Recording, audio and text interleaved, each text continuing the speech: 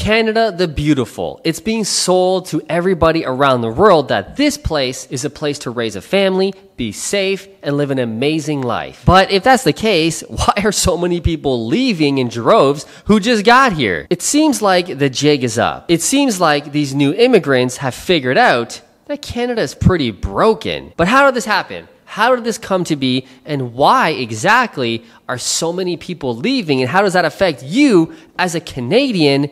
Let's get into it.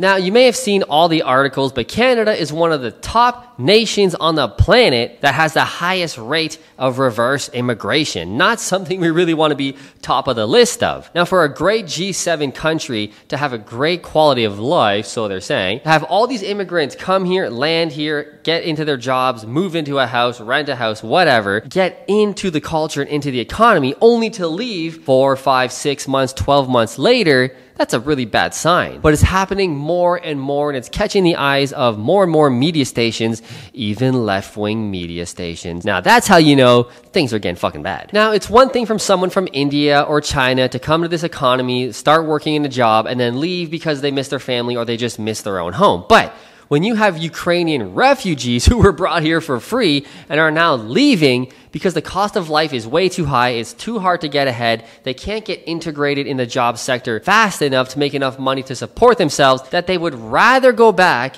to war-torn Ukraine where they could literally get blown up at any minute because they can't live here. They can't integrate themselves here. They have to go back to Ukraine. That is pretty sad and pretty fucked up, but also pretty funny on Trudeau's part in some aspect. I mean, how bad of a prime minister do you have to be that war refugees are going back to war-torn country because they just don't want to live here? Now, the Liberal government's catching on, Trudeau's catching on, and they're limiting and banning student visas for 2024. They're only allowing 360,000 student visas, which is down 35% from 2023. So, you know, they're catching on, but is it a little too late? It's definitely too late. It's not like you can just deport people that have come here to go back. You can't do that. Once they're here, but at least they're starting to limit it going forward. Now, this is just boosting the nationalist people in Canada going, yeah, go back to your country. This move, they're all over this move. But as I always say, immigration to our country is good in some aspect. But just like anything, too much of anything can be bad. Immigration is good for our GDP. It brings money to the country. It brings investment. It forces builders to build more homes, build more businesses, build more buildings. It's good. You need immigration. America was totally founded on immigration. Without immigration,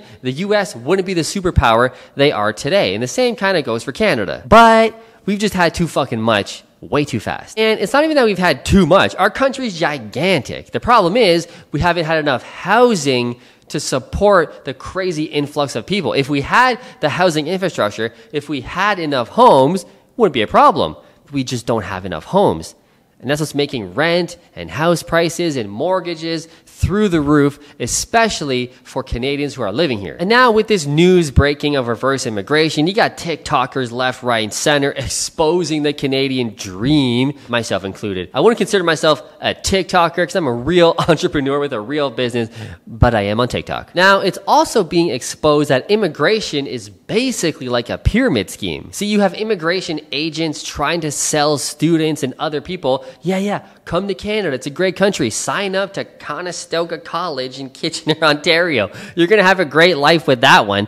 Come on over to Brock University. It's great. I mean, they're selling and peddling and pushing because they're getting a cut off of it. It's part of their job. But they're selling a little too fucking hard because we have dozens and hundreds of accounts from people who said, yeah, dude, the immigration agent totally lied. They said everything was affordable, food is cheap, it's safe, which, yeah, our country is safe. I'll give them that. You know, housing is affordable, renting a house, oh, yeah, so easy. You'll find a great house in a great city. Yeah. Just come to Canada, it's great. And when they get here, they figure out that was all a friggin' lie. But when you fly halfway across the world, bring everything you have on your back, leave everybody behind, bring all your money over, you can't just kind of go back the next day. You got to kind of work yourself up, save a budget to go back again. Not to mention schools like Conestoga College and other universities are now getting exposed for charging double, even triple the tuition to international students. See, when you're a Canadian citizen born here and when you go to a college, a good amount of your schooling is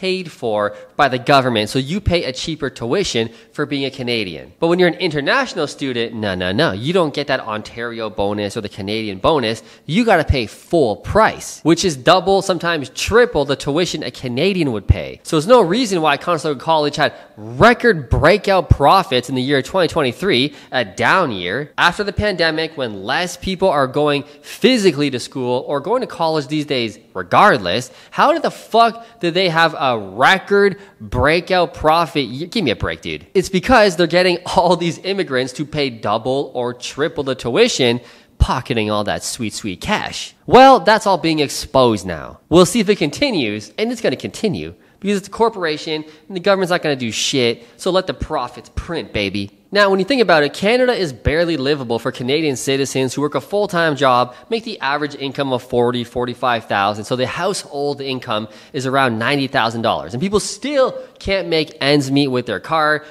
payments, insurance, their mortgage or their rent, food, clothes, kids. Kids are so expensive, man. So Canadian citizens with decent jobs can barely afford it. How the fuck is a student gonna afford it when they get here? I mean, they're working some part-time job at fucking Burger King, trying to get a good standing education from Conestoga College. I keep ripping on Conestoga College, which is like 5 minutes from my house, actually. But yo, that school is garbage. And getting into Canada is not as easy as it seems for immigrants. Immigration agencies can charge up to $50,000 to expedite or get someone in quickly into a good placement. And for students, they only have to show that they have $10,000 Canadian in their account, even though tuition is like $12,000 to $15,000 for the average school. So they don't have to show any money for housing, for food. No. Just barely enough for the 1-year tuition. That's good enough. Come on in. Now, if you're not a student, it's not that easy. You got to pay, like I said, upwards to $50,000 to bypass or get your way in quickly. So all of this money scrounging, selling your house from whatever country you're in, cashing out all your assets just to get here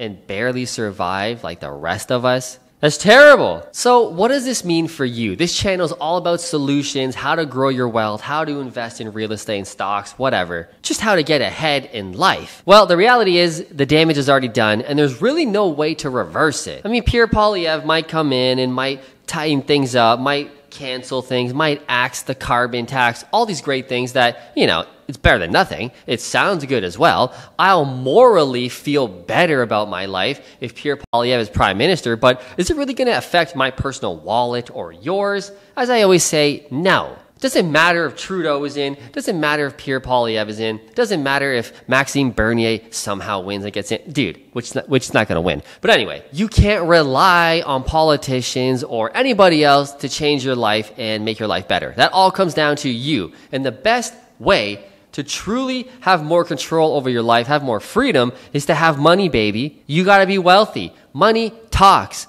Bullshit walks. All the commenters in all these videos calling me a rich asshole and get out of here, millionaire. Fucking broke basement boys. They ain't going fucking nowhere. Those comments mean nothing to me. Who cares about those types of people? I hope you're not one of them watching this. I hope you're an A player trying to figure out how to get ahead in life. And there's no better way than investing. And my favorite being investing in real estate. Why? Real estate ain't going anywhere, dude. Real estate is always going to be a need. Everybody's always going to need a roof over their head, a great place to stay. So if you can be a provider of such houses, i.e. a landlord, you're going to be very, very wealthy over time. And if you want true freedom, like I said, especially, which is what this is all about, the whole money game for me, growing my businesses, buying more real estate now in the US, because fuck Canada, is all about giving me what I really want, which is freedom. Right now, I'm sitting in my garage with this green screen in Florida. This is our Florida house. We rent it out for most of the year, and during the winter months, the most important months,